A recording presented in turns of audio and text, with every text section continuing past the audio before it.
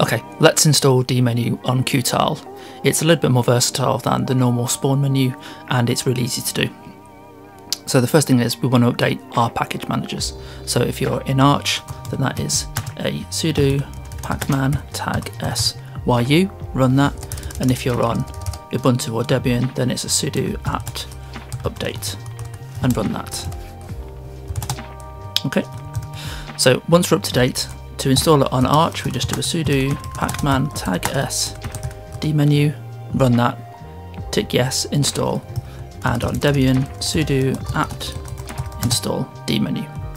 Okay, so it's installed on our system. Now let's configure it to integrate with Qtile. So let's open up our config file, which again is in .config qtile config.py. And we're going to go down to our imports. So this is the one we want, this libqtile, and then import this extension here. And then we go down to our keys list, and further down our keys list we're going to add our dmenu integration. So just like every other key, we first define our key command, so mod4, which is for me is the Windows key, and p, which is the basic dmenu in DWM defaults, and then we're going to add this lazy run extension for dmenu run. Just make sure you get the capitalization correct there. And then we have all these options we can use to change our properties in dmenu, so we can customize it. So dmenu prompt is what happens at the start of dmenu, that little prompt there, and then we can change our background color, and this just takes normal hex colors. And then our foreground color, we can change the background and we can change the foreground, and this is false by default, but I've just put it explicitly here. But you could change this to true. So if dmenu underscore bottom is true, then dmenu will spawn at the bottom of the window instead of the top of the window as default. And we can change our font just with the font variable. I've got mine set to Terminus. I think it's set to Sans by default, but I like Terminus for dmenu.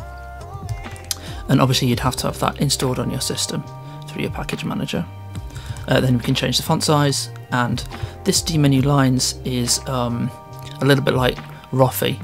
So essentially, normally when you open dmenu, it's just one line at the top.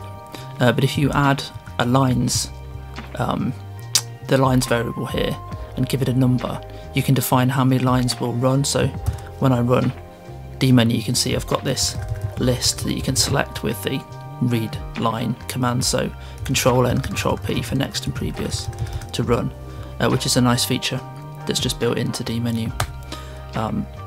And that's it really. Make sure you've got the correct bracketing to tie it off at the end, end it with a comma, and then redo your configuration, so super Control and R, and then you can run dmenu. And I'm going to show you what this true looks like. So if I set this to true and then save and reload, you can see it's now, and then you need to change, let's comment this out so you can see it, and there we go, it's running at the bottom. And that's how you install dmenu in Qtile. It's really easy. There are more options to change as well. If you go to the Qtile website, search for dmenu run, then you have all these keys that you can change here. And that's it. That's how you install dmenu in Qtile. Really easy.